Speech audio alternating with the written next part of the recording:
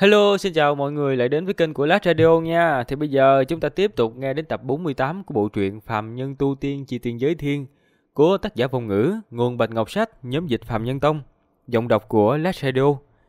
Thì bây giờ mọi người xem thấy hay thì có thể ủng hộ cho Lát bằng cách like, share rồi bình luận ở dưới mỗi video.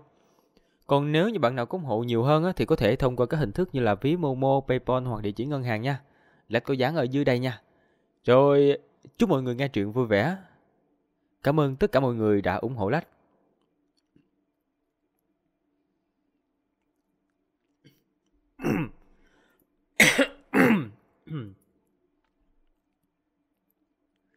Hàng Lập đứng trước nghịch nguyên thạch kiếm, hít nhẹ một hơi, miệng lẩm nhẩm, tay thúc giục kiếm quyết. Từng đạo linh quang màu xanh mờ mịt hình kiếm bay ra, lóe lên một cái rồi biến mất, chui vào trong thanh kiếm đá thứ nhất. Các tu trưởng lão tán tu ở gần đó thấy Hàng Lập thực hiện thủ pháp bình thường như vậy, trên mặt đều hiện lên vẻ thất vọng. Còn cái tên Trục Phong cầm đầu nhóm trưởng lão bản địa thì lộ ra vẻ mặt nhạo báng. Dù sao dưới cái nhìn của bọn họ, thủ pháp vụng về như thế có thể thao túng một thanh kiếm đã coi như là không tệ rồi. Không ít người không còn hứng thú quan sát nữa, ánh mắt dời đi. Kiếm đá bị bao phủ bởi thanh quang, sau một tiếng keng thì chậm rãi nâng lên. Dù u quang màu đen trên thanh kiếm không ngừng đánh vào, thế nhưng màu trắng xung quanh thân kiếm vẫn cứng cỏi. Tuy là trong chốc lát chợt ẩn chợt hiện, nhưng không có dấu hiệu bị rách vỡ ra. Hàng Lập thấy như vậy, một lần nữa một ngón tay lại điểm ra, lại từng đạo ánh kiếm màu xanh từ đầu ngón tay bắn ra, chui vào trong thanh kiếm đá thứ hai. Một ánh kiếm màu xanh bao phủ thạch kiếm, rồi vang lên một tiếng kiếm kích rích. Thanh kiếm thứ hai cũng chậm rãi nâng lên. Nhưng cái lần này tiếng kiếm nhỏ hơn rất nhiều. Không ít người kinh ngạc nhìn Hàng Lập, vẻ khinh miệt trong mắt giảm rõ rệt. Những cái ánh mắt lúc trước rời đi một lần nữa nhìn lại. Liên tiếp tế khởi hai thanh kiếm đá, sắc mặt của Hàng Lập lúc này tuy hơi trắng, nhưng không hề có vẻ khó nhọc gì. Chẳng lẽ lại thêm một thanh kiếm thứ ba sao? Kỳ Lương mỉm cười nhìn Hàng Lập. Người ở đây không ai hiểu rõ hơn gã về tu vi kiếm đạo của Hàng Lập. Ba kiếm tuyệt đối là không có bất cứ vấn đề gì. Lúc này điều mà y quan tâm nhất là Hàng Lập có thể nâng được 4 kiếm hay không thôi, để giảm bớt nhuệ khí của nhóm trưởng lão bản địa. Hàng Lập điều chỉnh khí tức, hít thở một cái, lần nữa ngón tay điểm ra, một đạo thanh quang một lần nữa chui vào trong cái thanh kiếm đá thứ ba. Kiếm quyết trong tay biến ảo, hắn khẽ quát một tiếng, lại một tiếng kiếm rít vang lên, thanh kiếm thứ ba thình lình cũng nâng lên, chỉ là hơi chậm một chút so với hai thanh trước thôi, nhưng bộ dáng có chút miễn cưỡng. Ôi trời, ba kiếm rồi kìa, thấy nó ốm ốm vậy mà ghê thiệt ha. Xung quanh vang lên một hồi âm thanh kinh ngạc. Hùng Sơn tựa như là cũng có chút kinh ngạc nhìn qua đây, dường như nổi lên một tia hứng thú. Trước đây y tự tay khảo nghiệm qua tư chất của Hàng Lập, biết là kém không gì sánh được, không nghĩ tới tu vi kiếm đạo lại không kém. Hào quang màu đen trên ba thanh kiếm đá hô ứng cộng hưởng, đánh cho thanh quang xung quanh thân kiếm chớp động kịch liệt, tưởng như là sau một khắc lập tức vỡ vụn ra. Sắc mặt của Hàng Lập chợt trắng nhợt, cái trán đã thấm mồ hôi lớn chừng hạt đậu rồi. Hai tay của hắn xoay tròn bấm niệm thần chú, bắn ra từng đạo thanh quang, hơn phần nửa chúng chui vào bên trong ba thanh kiếm, ổn định chúng lại, còn lại hơn non nửa thanh quang thì bắt đầu chui vào bên trong thanh kiếm đá thứ tư. Hùng Sơn thấy như vậy, trong mắt lóe lên vẻ kinh ngạc. Cái gì? Hắn muốn khiêu chiến 4 kiếm hả? Mọi người gần đó náo động một hồi. Trục Phong vốn không thèm nhìn Hàng Lập, lúc này cũng khẽ nhíu đôi mày kiếm lại. Kỳ Lương nhịn không được tiến lên trước một bước, nhìn chòng chọc vào cái thanh kiếm đá thứ tư, khuôn mặt lộ ra vẻ khẩn trương, phảng phất như là gã đang trực tiếp thao túng vậy. Thanh quang chói mắt tỏa ra, bao phủ cái thanh kiếm đá thứ tư. Một tiếng kiếm rít vang lên, tất cả mọi người nín thở, ánh mắt nhìn chòng chọc cái thanh kiếm. Thanh kiếm đá thứ tư khẽ rung lên, lật một cái trên mặt đất, đung đưa nâng lên một chút, nhưng sau một khắc thì ánh sáng màu đen đồng thời từ trên thân 4 thanh kiếm sáng rực chói mắt, xé rách toàn bộ thanh quang. Đoan đoan đoan đoan, 4 thanh kiếm đá đều trở về chỗ cũ. Hàng Lập khẽ rên lên một tiếng, khóe miệng chảy ra một dòng máu tươi. Mọi người ở đây thấy cảnh này thì có người vui vẻ, có người thì thất vọng, có thể nói là thần tình khác nhau. Mắt của Kỳ Lương rũ xuống, thở dài một hơi. Mặt Trục Phong vẫn không chút thay đổi, nhưng ánh mắt có chút buông lỏng. Hùng Sơn dường như cũng có chút tiếc hận, gật đầu nói: Không nghĩ tới trên phương diện kiếm đạo người lại có thiên phú xuất chúng vậy nha. Khoảng cách tới cảnh giới 4 kiếm cũng không còn xa rồi. Đa tạ phó đội chủ khích lệ nha, tại hạ còn kém xa lắm. Hàng Lập khiêm tốn nói: Ngươi vốn là tán tu, có thể có tu vi kiếm đạo như vậy cũng không dễ. Sau này ngươi cố gắng tu luyện nhiều hơn, đừng có phụ thiên tư này đó. Hùng Sơn nhìn Hàng Lập thật sâu, thái độ khác thường, miễn cưỡng nói vài câu. Hàng Lập cảm thấy thái độ của Hùng Sơn hơi kỳ quái, nhưng miệng vẫn liên tục đáp ứng. Trục Phong đứng ở một bên thấy hai người như thế, trong mắt lóe lên một tia mây đen, xong lập tức biến mất. Hàng Lập nhanh chóng đi xuống dưới đài, tìm một chỗ trống ngồi xếp bằng, rồi lấy ra một viên đan dược nuốt vào rồi điều tức. Những trưởng lão tán tu kia vốn định qua đây bắt chuyện vài câu với hắn, nhưng thấy cảnh này không thể làm gì khác hơn là dừng bước. Cuộc khảo nghiệm tiếp tục tiến hành. Cho đến bây giờ, Hùng Sơn vẫn chưa chỉ rõ bất kỳ người nào. Mọi người ở đây đều hiểu y tất nhiên sẽ chứng kiến đến cuối cùng.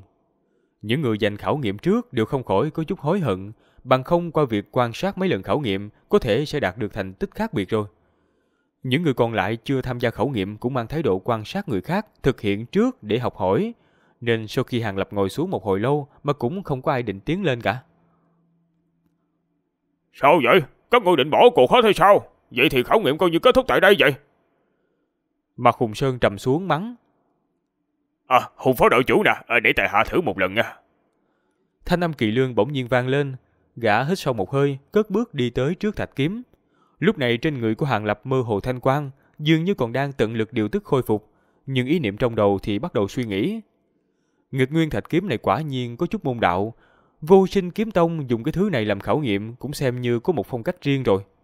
Căn cứ vào tình huống vừa mới thao túng kiếm đá lúc nãy, hắn chỉ chí ít có thể nâng được 5 kiếm, thậm chí có thể khiêu chiến kiếm thứ 6 nữa. Đáng tiếc là không có cách nào để thực sự thử một phen, coi như cũng có chút tiếc nuối. Nhưng mà hắn đột nhiên nghĩ đến điều gì đó, khóe miệng hơi nhếch lên, mỉm cười không dễ phát hiện ra. Mặt đất lay động một hồi, là 3 thanh kiếm đá từ trên trời giáng xuống, đập vào mặt đất. Sắc mặt của Kỳ Lương trắng bệch, nhưng trong mắt lại tràn đầy mừng rỡ. Dựa theo chỉ điểm của Hàng Lập, tuy rằng gã còn xa mới đạt được 4 kiếm, nhưng 3 kiếm thì biểu hiện lại rất là không tệ. Cũng lắc lư được thanh kiếm đá thứ 4, nên việc trúng tuyển hẳn là không có vấn đề gì. Hàng Lập hơi gật đầu không dễ nhận ra. Kỳ thực lần này hắn chỉ điểm Kỳ Lương, coi như là báo đáp ân tình đối phương lúc đầu dẫn hắn tiến nhập Trúc Long Đạo. 3 kiếm. Hùng Sơn chậm rãi gật đầu, mở miệng nói. Sau một lát, người cuối cùng rút cuộc đã khảo nghiệm xong. Nhưng sau Kỳ Lương thì cũng không có ai có thể thôi động được 3 kiếm nữa. Hàng Lập mở mắt ra rồi đứng dậy.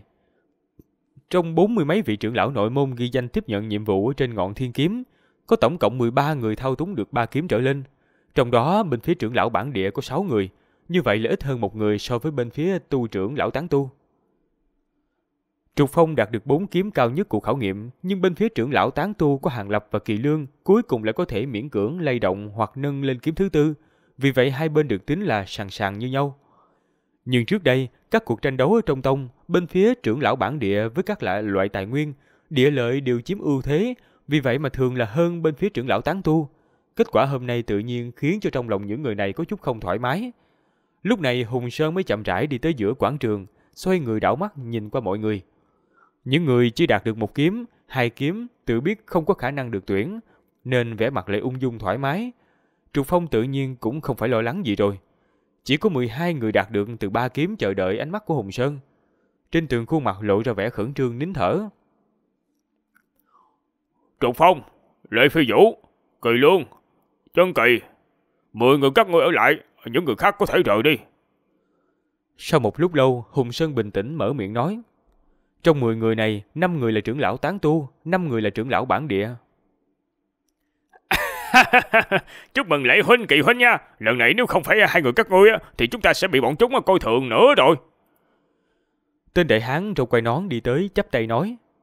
Gã này tu vi kiếm đạo không cao, khó khăn lắm mới thao túng được 2 thanh kiếm đá, tất nhiên là không được chọn, nhưng ngược lại gã ta cũng là người nâng lên được mà đặt xuống được, nên không có cảm thấy có gì không vui cả.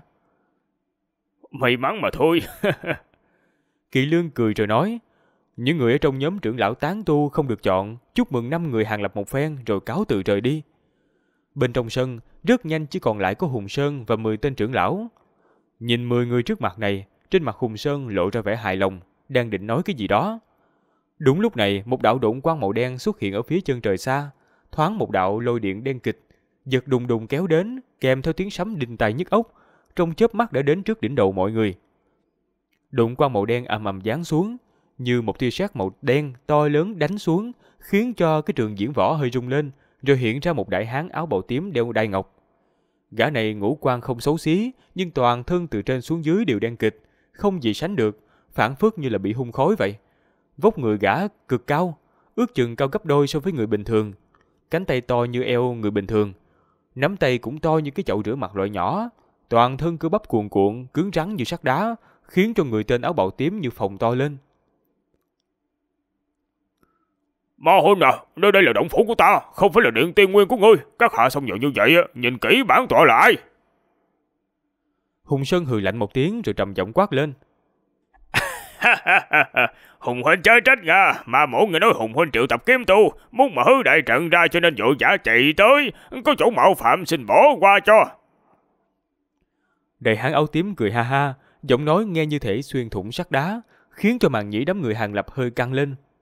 Tuy là nói xin lỗi, thế nhưng thần tình, khẩu khí của đại hán áo tím không thể hiện chút gì ấy nấy cả. Hùng Sơn hừ lạnh một tiếng, tựa như cũng không có tính toán so đo nữa.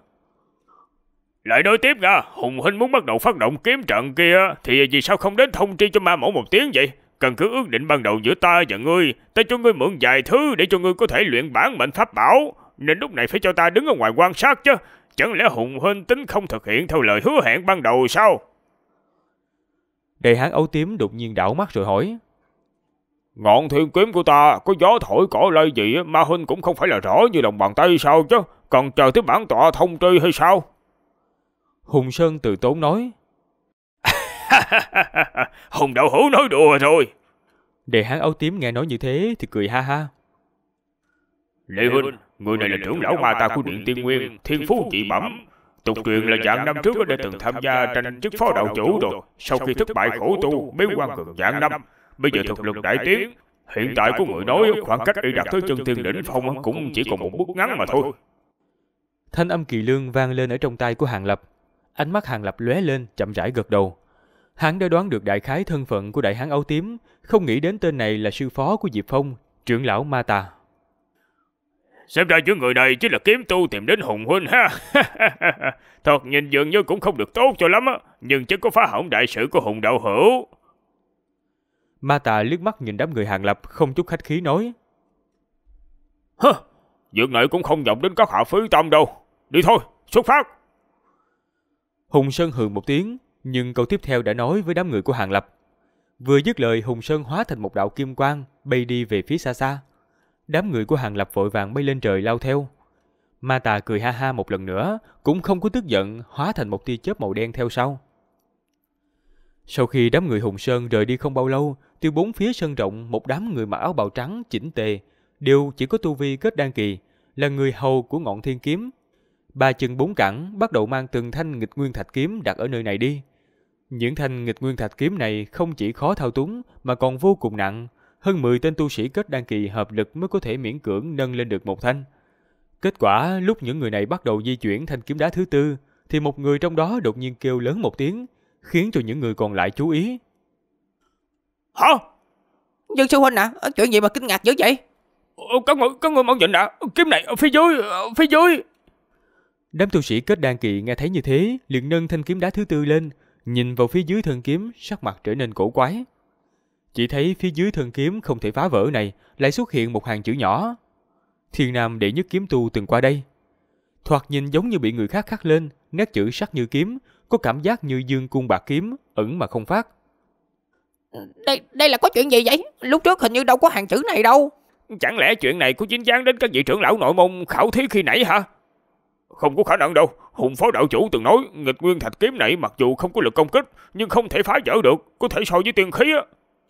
Không biết lại dính dáng đến việc này vậy ha? Tất cả nhớ kỹ cho ta đó, việc này phải giữ ở trong lòng, làm như không thấy vậy. Nếu để cho Hùng phó đạo chủ biết á, chúng ta sợ là không gánh nổi đâu. Đó là tự nhiên rồi. Đúng, tuyệt đối không thể nói ra được đâu. Đúng rồi, mà các ngươi nói Thiên Nam, đây là địa phương nào vậy? Chắc đại khái là cái nơi khỉ ho cọ gáy nào đó thôi. Một đám tu sĩ kết đan kỳ cùng âm thanh thảo luận, mồm năm miệng mười ngày càng nhỏ dần, mang theo thanh kiếm đá thứ tư nghênh đón ánh nắng chiều đi ra ngoài sân rộng. Hùng Sơn dẫn 10 người Hàng Lập và trưởng lão ma tà không bay xa mà hạ xuống chân núi phía sau ngọn thiên kiếm, đứng trước một vách núi màu vàng. Hai tay của y rung lên, lập tức có 4 đạo kiếm khí màu vàng từ trong tay áo bay ra, chui vào một chỗ phía trước vách núi. Mới đầu vách núi không có biến hóa chút nào, những kiếm khí màu vàng kia giống như đá chìm đáy biển, nhưng sau một khắc, mặt ngoài vách núi tỏa ra kim quang rực rỡ. Vô số phù văn màu vàng từ mặt ngoài vách núi tuôn ra, làm cho người ta hoa cả mắt, rồi đan chéo, quấn vào nhau ở giữa không trung, hợp thành một cái đồ án kỳ dị giống như kiếm trận. Dưới sự bao phủ của kim quang, vách núi dần dần biến trở nên hơi mờ. Đây chắc là cửa vào khu mộ thiên kiếm, tiếng tầm lừng lẫy của Hùng huynh, hôm nay thật sự là mở rộng tầm mắt đó.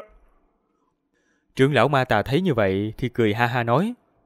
Sắc mặt của Hùng Sơn ngưng trọng, không có trả lời trưởng lão Ma Tà, miệng y ngâm tụng chú ngữ không ngừng, hai tay vũ động, từng đạo kiếm khí màu vàng từ trong tay áo bay ra, cuồn cuộn chui vào cái trận đồ kia, khiến cho nó càng trở nên rõ ràng. Khu mộ thiên kiếm. Hàng Lập có chút tò mò quan sát trận đồ hiện ra trước mặt, giống như muốn nhìn xuyên qua trận đồ này, nhưng khi nhìn đến cái vách núi đá mơ hồ có một cái hành lang màu đen hiện ra. Kỳ Lương ở bên cạnh hắn, bao gồm cả đám người trục phong, trong mắt đều hiện ra vẻ kích động. Kỳ huynh à, làm sao vậy? Hàng Lập thấy vậy truyền âm hỏi. Thời gian lễ huynh gia nhập bổn tông chưa lâu, không biết cái khu mộ thiên kiếm cũng là bình thường thôi. Phó đạo chủ Hùng Sơn trong tông nổi danh là một tay kiếm si, nghe nói gã ta cất giữ không biết bao nhiêu thanh kiếm danh tiếng.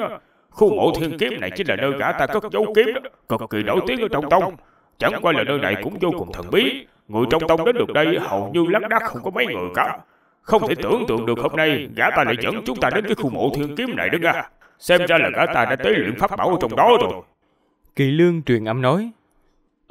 Thì ra là vậy. Hàng Lập như có điều suy nghĩ, nhẹ gật đầu, cũng bị khơi gợi lên một tia hứng thú. Lúc này Hùng Sơn thi pháp đã đến giai đoạn cuối, kim quang trên vách núi đá càng phát sáng rực rỡ, dần dần trở nên trong suốt, biến thành một tầng màn sáng màu vàng dày đặc, có vô số phù văn cấm chế lập lòe ở phía trên. Mấy tiếng trầm đục, màn ánh sáng màu vàng hiện ra 7 vết lõm, hình thành một hình tròn. Âm thanh chú ngữ trong miệng Hùng Sơn đột nhiên ngừng lại. Gã phất tay lên, 7 cái vệt bạch quang bắn ra, là 7 cái lá phù lục màu vàng hình bán nguyệt. Gã ta bấm niệm pháp quyết một chút, khiến cho 7 lá phù lục màu vàng bay đi, dính chặt kín lên 7 cái vết lõm trên màn sáng. Ông! Màn sáng màu vàng phun ra vô số phù văn, dần dần trở nên mỏng manh. Qua một khắc, màn sáng hoàn toàn biến mất. Một hành lang màu đen hiện ra tối ôm, không biết thông đến nơi nào. Thần thức vậy mà không cách nào dò xét được. Hiển nhiên đã có cấm chế huyền ảo nào đó ngăn cách lại. Đi thôi! Hùng Sơn đi vào trước. Trưởng lão Ma Tà không nói một lời cất bước tiến vào. Đám người Hàng Lập tất nhiên là theo sát phía sau. Sau khi mọi người bước vào hành lang, kiếm quang trên vách núi đá lưu chuyển một hồi, lập tức cửa vào hành lang lần nữa biến thành vách núi. Hành lang màu đen không ngắn, đi về phía trước một khắc đồng hồ mới đến cuối. Cuối hành lang là một cửa đá màu xanh rất lớn, phía trên khắc vô số phù văn, thoạt nhìn mang phong cách cực kỳ cổ xưa.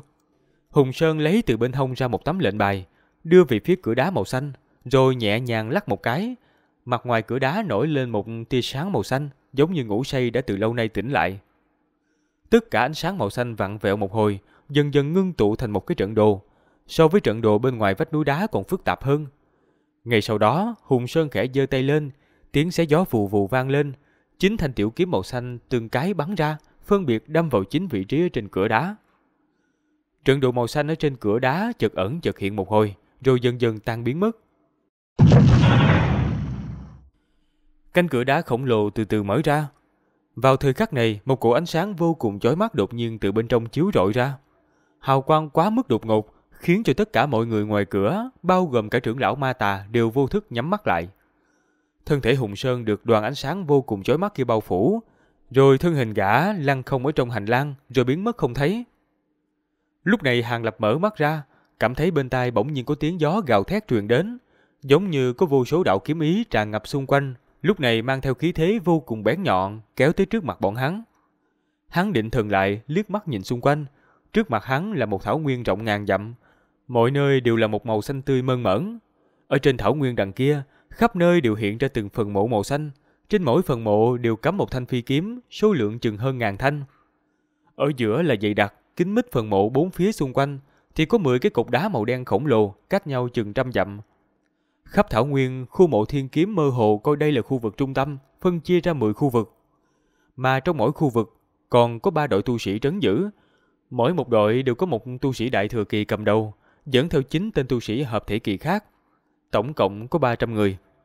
Ánh mắt của Hàng Lập nhìn qua thảo nguyên liền thu hết vào mắt bố cục khu này. Trên mặt hắn chỉ lộ ra vẻ kinh ngạc, nhưng kỳ thực là trong lòng khiếp sợ không thôi.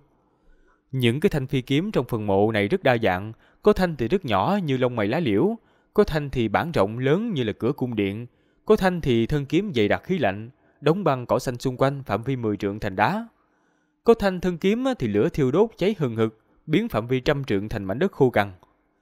Từng thân kiếm rung động, phát ra từng trận thanh âm mãnh liệt, kiếm khí kinh người tán loạn ra xung quanh, làm toàn bộ mây trắng ở trên bầu trời bị cắt thành từng khối vụn nhỏ như sợi mây khô, không cách nào ngưng tụ thành hình được.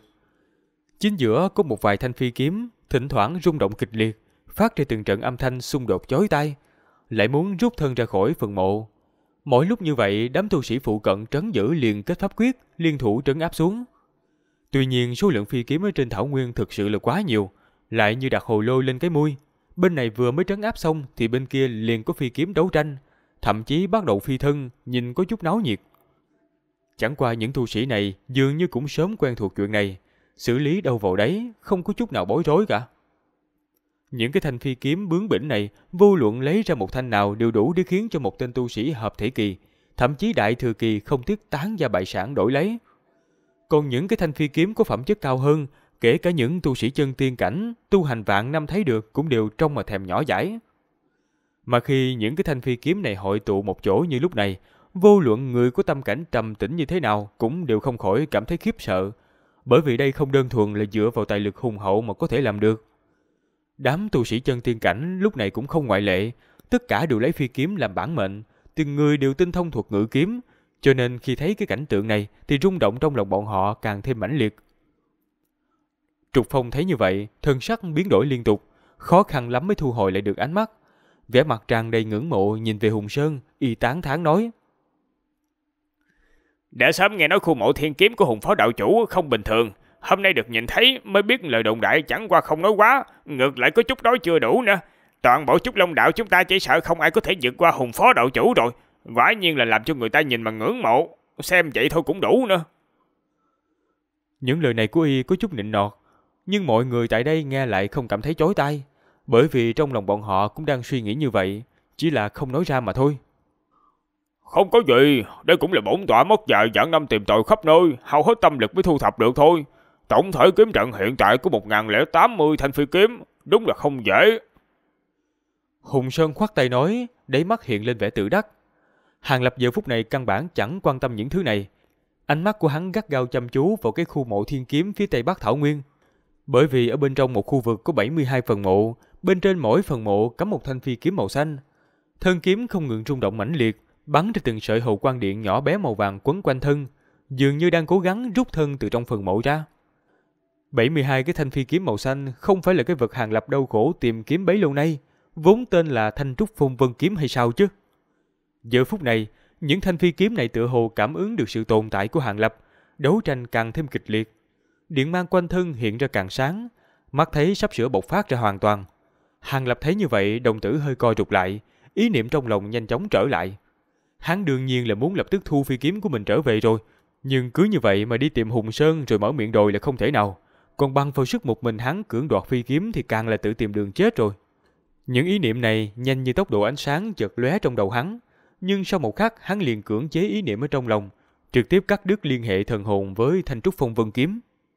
Không cảm ứng được thần hồn của Hàng Lập, điện mang trên Thanh Trúc Phong Vân kiếm lập tức tiêu hao thu lại, nhưng chẳng biết tại sao vẫn không ngừng giãy giụa, như muốn từ bên trong phần mộ chui ra.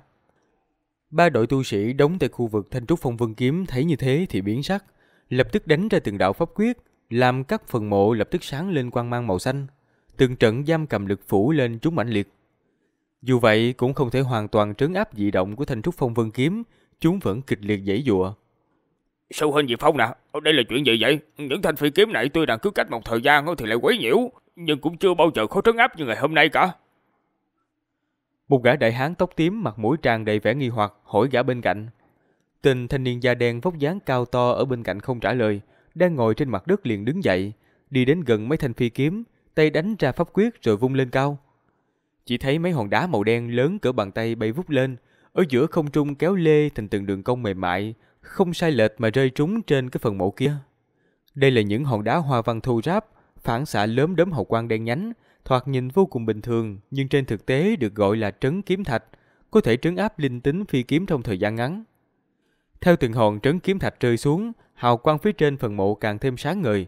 Thanh thế trên mấy thanh phi kiếm còn lại kia đột nhiên thu nhỏ lại, điện mang trên thân kiếm cũng đều biến mất.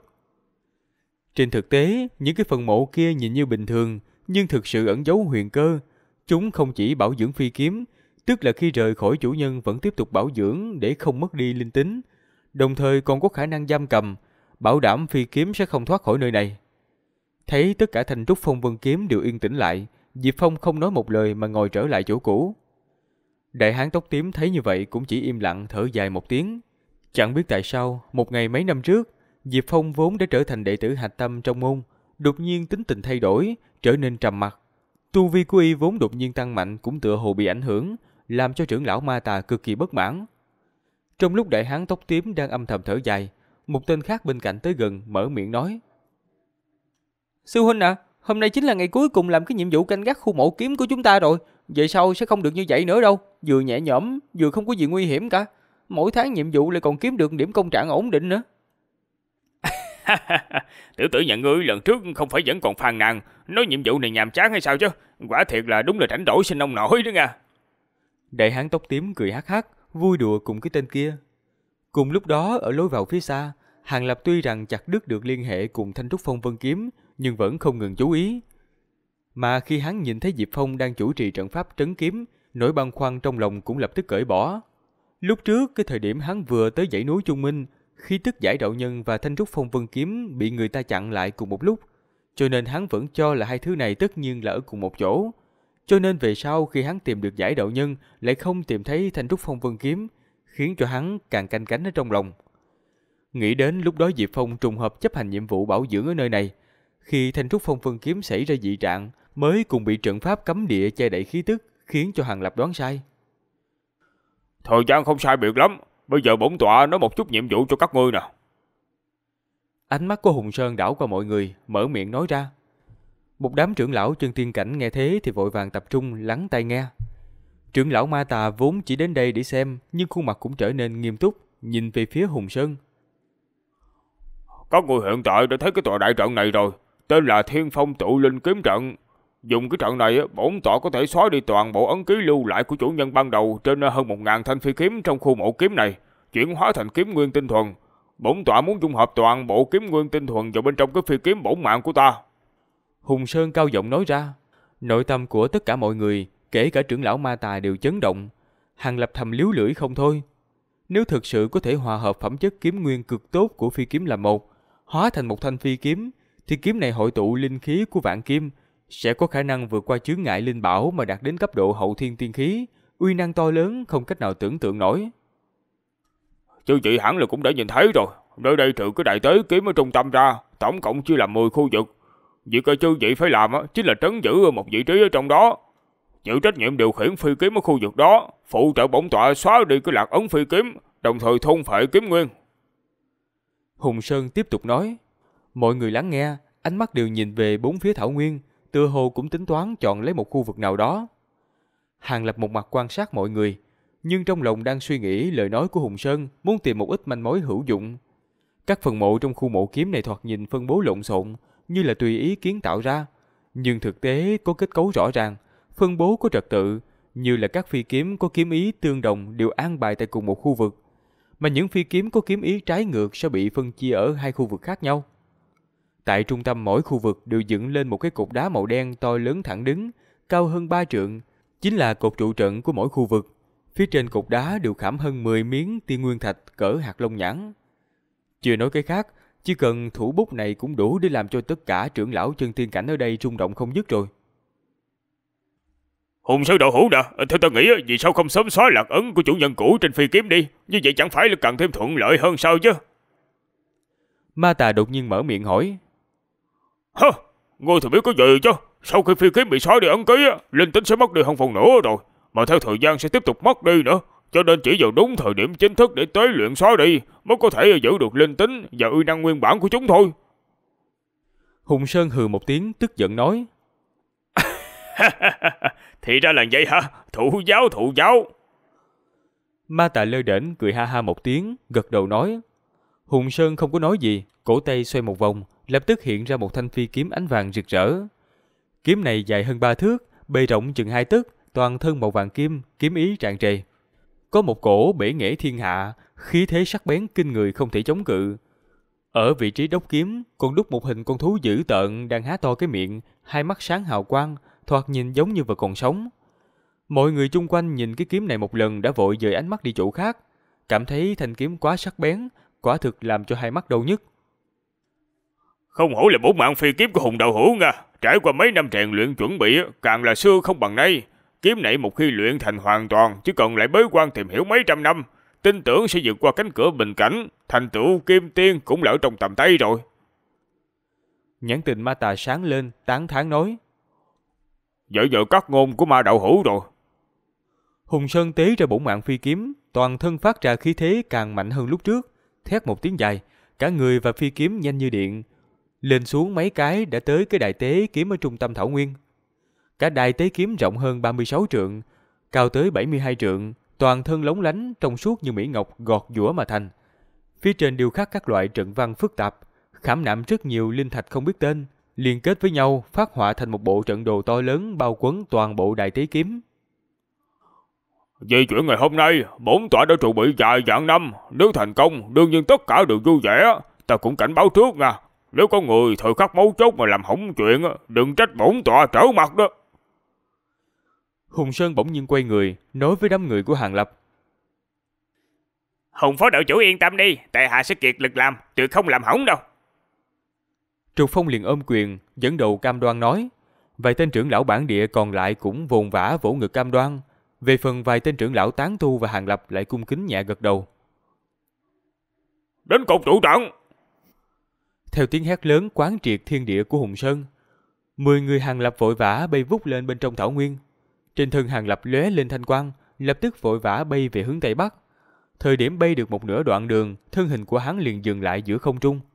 Hắn dừng lại thì lập tức thân ảnh Trục Phong lướt nhanh qua bên cạnh hắn, ánh mắt y liếc hắn, miệng còn hừ một tiếng xem thường, lập tức bay đến khu vực thanh trúc phong vân kiếm. Y bay đến cái cục đá màu đen ở chính giữa rồi đáp xuống. Hàng Lập nhìn bóng lưng của y bay qua, thân hình vòng một cái bay về hướng tây nam. Các khu vực phân chia cũng không quá ngay ngắn, hình dạng mỗi một khu vực cũng không vuông vức, số lượng phi kiếm phân bố trong đó cũng không giống nhau hoàn toàn. Có khu vực có chỉ hơn 10 thanh kiếm, có khu vực lại có hơn trăm thanh, mà khu vực thanh trúc phong vân kiếm thì cũng chỉ có 72 thanh phi kiếm màu xanh. Toàn bộ thiên phong tụ linh kiếm trận có hình dạng thoạt nhìn giống nhau như một đóa hoa sen tươi vừa chớm nở. Ở vị trí trung tâm là đài tế kiếm giống như nhụy hoa, mà 10 khu vực kiếm trận chung quanh lại giống như từng cái cánh hoa đang bao quanh nhụy hoa.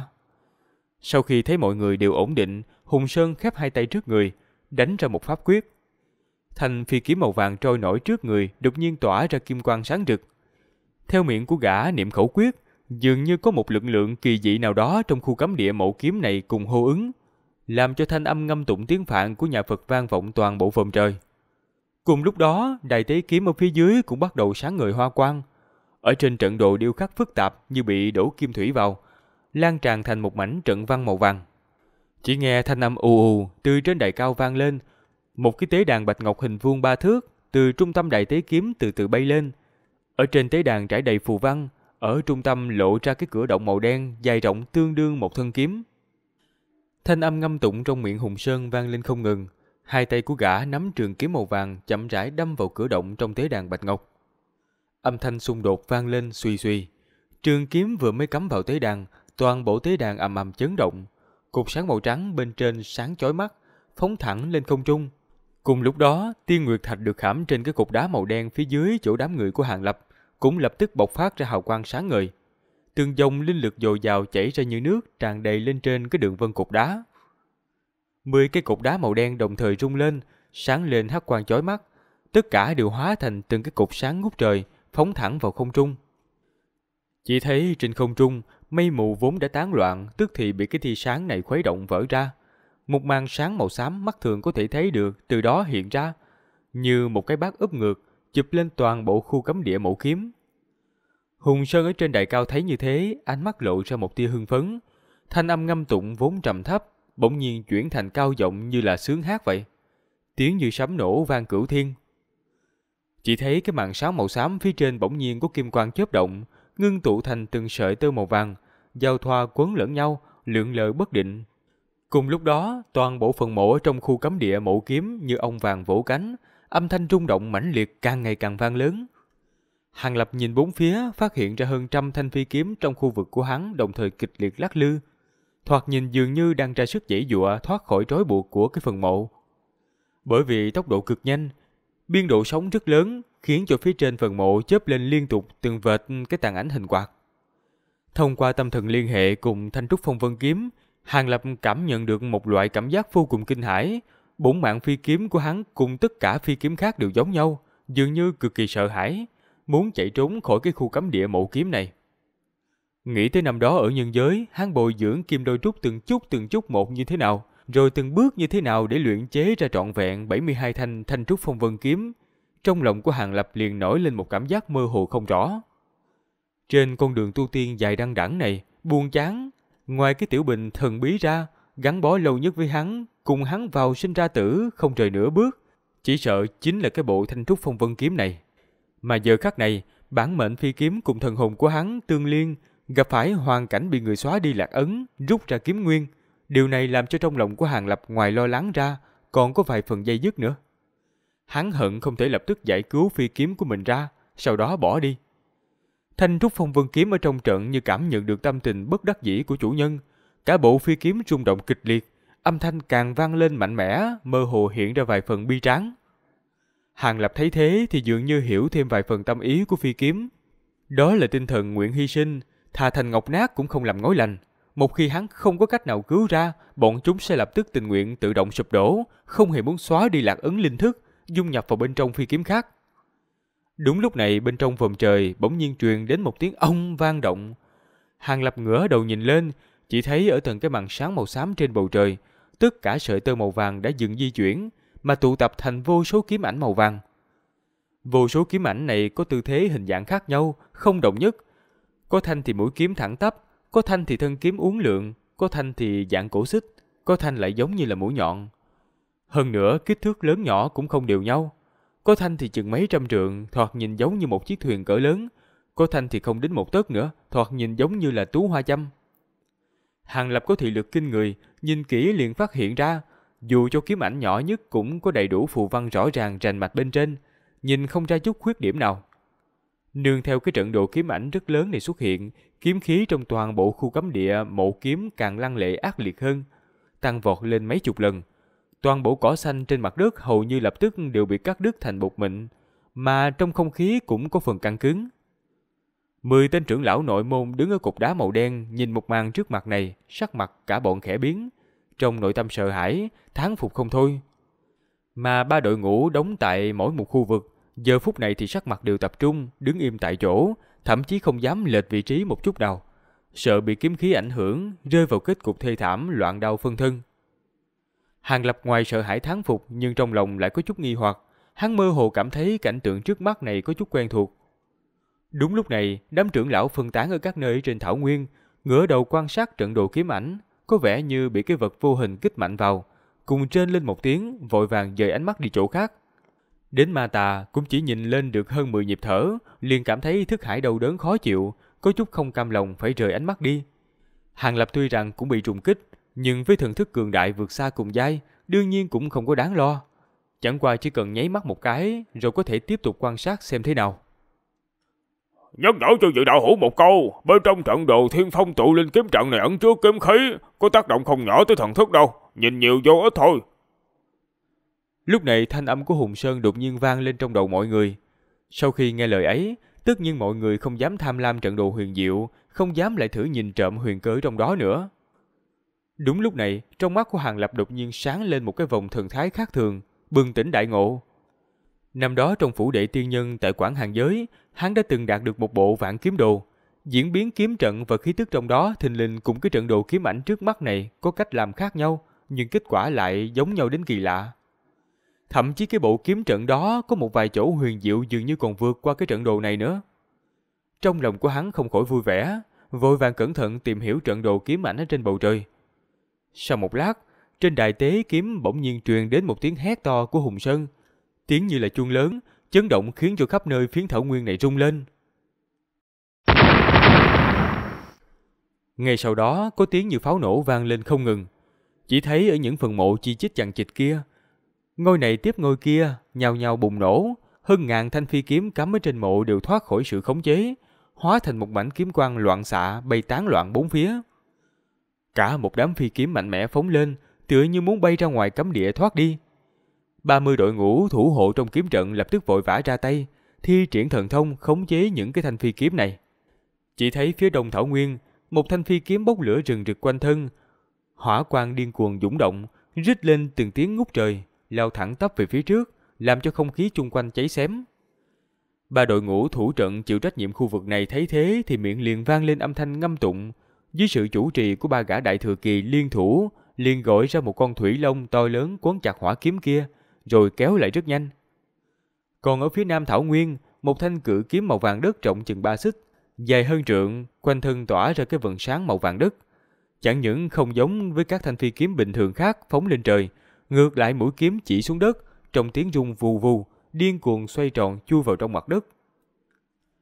Ba đội ngũ đóng ở nơi này sớm đã chuẩn bị, khi bọn chúng thi pháp thì khu vực mặt đất nơi này sớm đã hóa thành một màu xanh đen, khiến cho toàn bộ mặt đất trở nên kiên cố. Cự kiếm đâm vào chỉ làm bắn ra những tia lửa lớn, nhưng căn bản không thể chui vào được. 72 thanh trúc phong vân kiếm của Hàng Lập thoát ra, cũng lập tức như bầy ong tập hợp một chỗ, quanh thân lóe lên lôi quang màu vàng, muốn lướt nhanh về phía của Hàng Lập. Chỉ có điều giờ phút này, khắp đất trời là kiếm ảnh phân loạn bay múa, nếu không chú ý cũng không thể biết ý đồ của phi kiếm.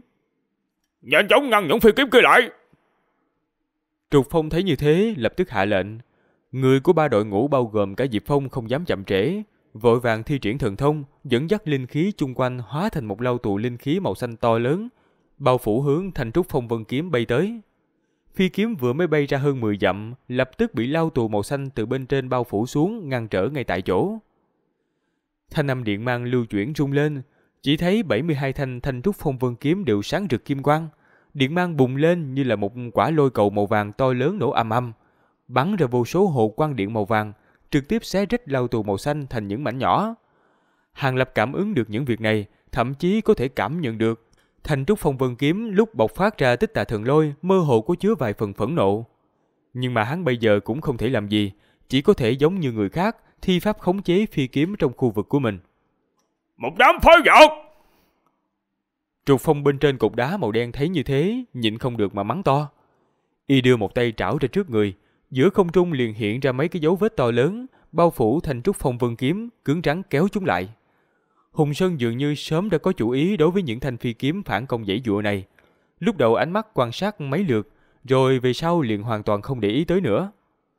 Các phi kiếm chạy trốn đều lần lượt bị trấn áp rất nhanh, nhưng vẫn có một ít phi kiếm không cam lòng bị khống chế, không ngừng giãy giụa, mà nhiều phi kiếm chỉ có thể giãy giụa bay trong phạm vi hẹp và chạm vào nhau, không ngừng phát ra tiếng giao kích len keng như là kim thạch. Hàng Lập vững vàng thao túng khu vực của phi kiếm của mình, nhưng trong đầu vẫn không ngừng nhớ lại vạn kiếm đồ lúc trước. Trong điều kiện ở chỗ cột trụ phía dưới, việc hắn tìm hiểu trận đồ kiếm ảnh ở trên bầu trời đúng là kiểu làm chơi mà ăn thật. Hắn rất nhanh nhìn ra rất nhiều đạo lý, nhưng dù sao thì thời gian quá mức gấp gáp, từ như vậy đến mức hiểu rõ vẫn còn chênh lệch khá xa. Đúng lúc này ở trên đài cao, Hùng Sơn bỗng nhiên đình chỉ ngâm tụng, thân hình lướt qua, đột nhiên từ mặt đất bay lên, phóng thẳng lên tới không trung ở phía đông. Chỉ thấy sau khi gã bay vào khu vực của Kỳ Lương, liền vòng tay một cái, một tay trảo vào hư không, một cái thủ ấn màu vàng cực lớn từ trong hư không thò ra, nắm lấy một thanh phi kiếm màu trắng bạc. Phi kiếm màu trắng bạc lập tức điên cuồng giằng co, quanh thân ngân quang sáng rực, như là nước mạnh phun ra tung tóe, hóa thành mấy trăm kiếm ảnh màu bạc, tấn công bốn phương tám hướng, cố gắng chống đỡ cái thủ ấn màu vàng kia. Nhưng cái thủ ấn màu vàng kia nắm rất chặt, mặc cho ngân quang kiếm ảnh tùy ý trùng kích, không buông lỏng chút nào. Hùng Sơn thấy như thế, tay còn lại dựng thẳng lên như đao, trên không trung ngưng ra một cái thủ ấn màu vàng khác, hung hăng gạt cái màu bạc trên phi kiếm đi. Chỉ thấy toàn thân phi kiếm màu bạc rung mạnh, một tầng hào quang hơi mờ ở phía trên bị thủ ấn màu vàng bốc xuống từng lớp một. Ở giữa không trung ngưng tụ thành một thanh phi kiếm hơi mờ, thoạt nhìn dường như biến thành linh thể. Nó ngoan ngoãn lơ lửng ở giữa không trung, không nhúc nhích chút nào. Hết tập 48. Cảm ơn mọi người đã lắng nghe giọng đọc của Last Radio.